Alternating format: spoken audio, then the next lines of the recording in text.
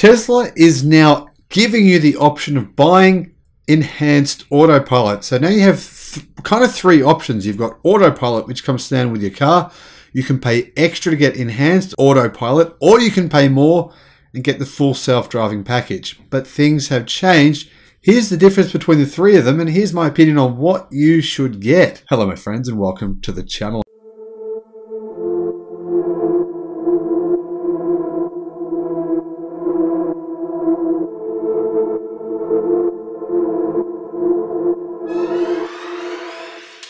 I'm the Electric Viking. Great to see you. Welcome to the channel.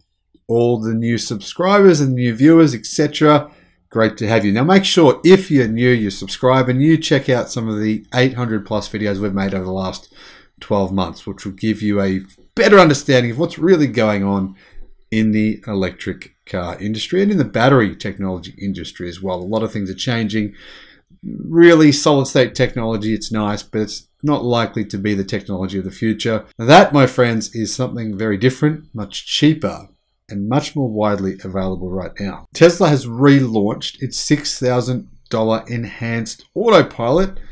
Electric has said they've gutted full self-driving package, but they haven't gutted it at all. It's just another kind of clickbaity type title they're trying to mislead you with. And I first read their article on their website and I was confused. I thought, they've gutted it? How have they gutted it? And I didn't figure out till the end of it that it's just one of those clickbait titles. It's kind of confusing. They haven't actually gutted it at all. And in fact, full self-driving is exactly what it was before.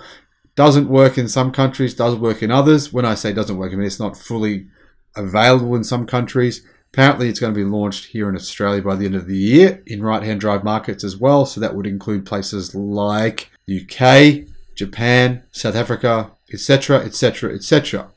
Anyhow, what's the difference between these three options? It's very important because the media is constantly confusing people. Most people, honestly, have no idea that there's two different things Tesla has: autopilot, standard, and full self-driving. Most people they think they're the same thing. They're not. But anyway, now it's a bit more confusing for people because now there's three things. There's standard autopilot, there's enhanced autopilot for $6,000 US. Don't know the cost yet in your market, but I'm sure it'll come soon. And then there's full self-driving for $12,000 US. Now, as far as we know, most people are not purchasing full self-driving, which is fair enough because it's taken a lot longer than Elon and Tesla planned, which, I mean, it was much harder than everyone realized at the time. So understandably, more people are not paying for that $12,000 option because they don't know when they're going to actually get full self-driving. However, the point is here, right? It's like gambling, essentially. If full self-driving came out in a year's time and you had that option, well, obviously you would have saved a lot of money because there's no way known Tesla will be charging $12,000 when this option has been approved by regulators, right? So when full self-driving becomes the real thing, which it's just a matter of time. When that time is, I don't know. It could be a year, it could be 5 years. We don't really know. But when it does, it's going to cost a lot more than $12,000. So you're gambling. If you buy that option, you don't get full self-driving now. It's a nice self-driving feature that helps you with driving, but you can't just leave it and go to sleep. But one day you'll be able to. When that happens, well, obviously you could use your car as a taxi and make a lot of money with it. So then it would be, well, a gamble that paid off if it happens soon. But if it happens a long way into the future, or if it doesn't happen, then obviously the gamble doesn't really pay off for you, does it? Now, to make a clear point here, make a distinction, autopilot is considered by most reviewers, and I'm not talking websites like Electric or all these other electric vehicle platforms which just talk about electric cars. I'm talking about actual real sites that go out and drive the cars routinely and they test them against other models. I'm talking about CarWow or Car Expert or Drive or Autocar in the UK or Motor Trend. These kinds of sites, right? Routinely they say that, most of them say that Tesla's standard feature of autopilot is the best in the industry when it comes to the features that it offers compared to the competition, especially since it costs nothing. It's standard.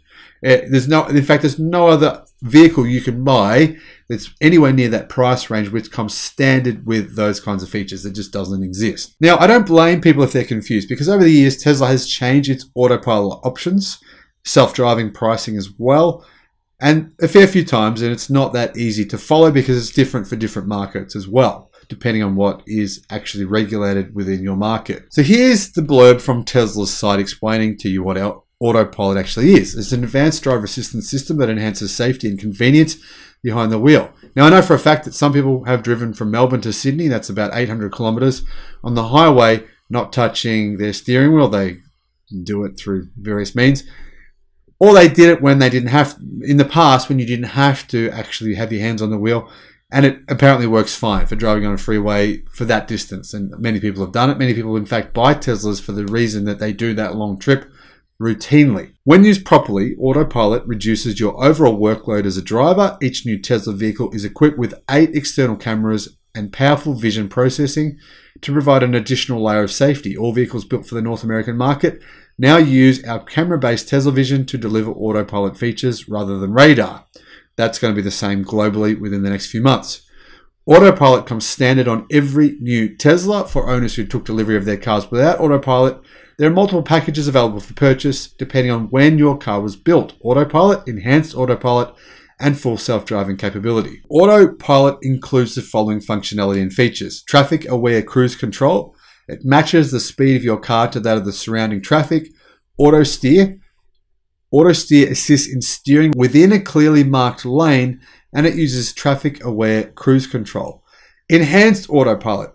Enhanced Autopilot is, in addition to the functionality I just mentioned, you get navigate on Autopilot. You can the car will actively guide itself from a highway's on-ramp to off-ramp, including suggesting lane changes, navigating interchanges, automatically engaging the turn signal, and taking the correct exit.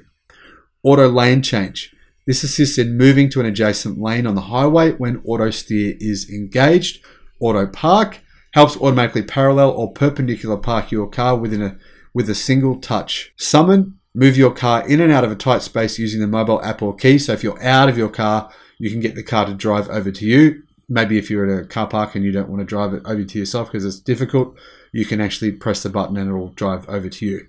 Smart Summon, your car will navigate more complex environments and parking spaces, maneuvering around objects as necessary to come find you in a parking lot. Full Self-Driving adds to this. In addition to the aforementioned features, you get traffic and stop sign control. That's in beta testing right now, so it's not available in all countries. This will identify stop signs and traffic lights and automatically slow your car to a stop on approach using your active supervision. Upcoming auto steer on city streets. Now, Tesla says the currently enabled Autopilot, Enhanced Autopilot, which you pay the $6,000 for, US, and Full Self-Driving, the $12,000, require active driver supervision and do not make the vehicle autonomous. Full autonomy will be dependent on achieving reliability far in excess of human drivers, as demonstrated by billions of miles of experience, as well as regulatory approval, which may take longer in some jurisdictions and countries. As Tesla's Autopilot, Enhanced Autopilot, and Full Self-Driving capabilities evolve, your car will be continuously upgraded through over-the-air software updates. That's true. There's regular updates constantly updating these features. Now, I should point out that currently Full Self-Driving does work pretty well. Some people are able to drive it for an hour or two and go through complex areas and through even city streets without actually without having to do anything. They're able to just sit there and just pay attention. You do have to pay attention. You can't go to sleep. But it's working very well right now. Is it fully self-driving? No, it's nowhere near that yet. But it's on the way. Doing this right now will help to improve Tesla's margins. Obviously, a lot more people will buy Enhanced Autopilot for $6,000 US, seeing as it includes most of the features currently on Full Self-Driving. And considering the tough year that Tesla has had in China so far, I'm sure they're looking at improving margins. I think it's a smart move, and I think a lot of people will take this option up. It also means the Full Self-Driving package is a harder sell because you have to pay $6,000 and you only get traffic light and stop sign control, as well as the upcoming auto steer on city streets, in addition to what's already in the Enhanced Autopilot. So $6,000 US just for that one, really the one current feature right now, or the two current features, traffic and stop sign control, means that, I don't think many people are going to opt for that option right now. But I'm assuming Tesla thinks, right, a lot of people will opt for Enhanced Autopilot for only $6,000 US, thereby increasing Tesla's average sale price per vehicle. What else is going on here? Well, some people might say the reason Tesla is doing this is because full self-driving is taking a long time, maybe not working the way Tesla thought it would, or it's a long way away, and they think they need a more compelling and cheaper option representing the feature additions that you get on day one to improve revenue growth. So, it's like a more of a financial reason for Tesla doing this. Now, the other option could be that full self-driving is about to have a much wider release. Maybe the price will go up because it's going to be massively improved. And therefore, maybe Tesla thinks that they're on the verge of actually cracking full self-driving. And if that were the case, then it would be definitely worth paying the $12,000 for full self-driving. Now, whichever of those options you think doesn't really matter. The point of this video is to let you know 3 options will be available in most markets worldwide by the end of this year. That is the standard Autopilot, the enhanced Autopilot for $6,000 and full self-driving beta for $12,000. Now, it's worth pointing out that a lot of people speak very highly about Tesla's Autopilot, which comes standard on the car. So, in your case, that's probably more than likely all you're going to need. Thanks for watching. Bye-bye.